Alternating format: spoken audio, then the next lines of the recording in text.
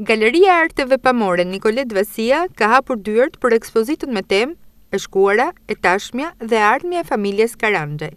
Janë 105 punime të gjyshit Ramadan, të babit Dorian dhe të mbesës Esiela. Esiela, 7 vjeç. Të pëlqen ty të pikturash? Shumë. Sa kishit e dita, sa të pëlqen? Deri tek 20-ta. Po çfarë të pëlqen të pikturash? Mua më pëlqen shumë gjëra. Për shembull, Çdo gjë, si ti them. Pikturat e 3 brezave por që mbajnë të njëjtin mbiemër.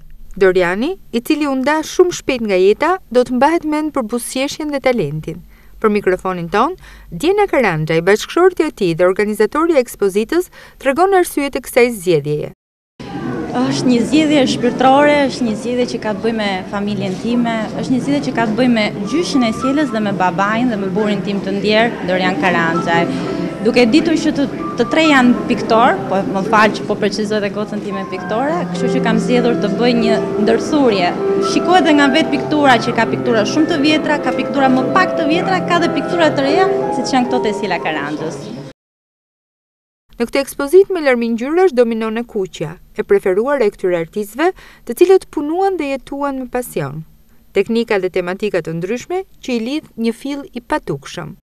Dashuria për artin, dashuria për bukurën, dashuria për të pikturuar atë që vërtet ndjejnë artistët.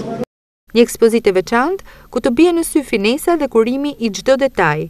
Për artëdash si Durrës E, ajo do të qëndrojë hapur deri në datën 18 shkurt.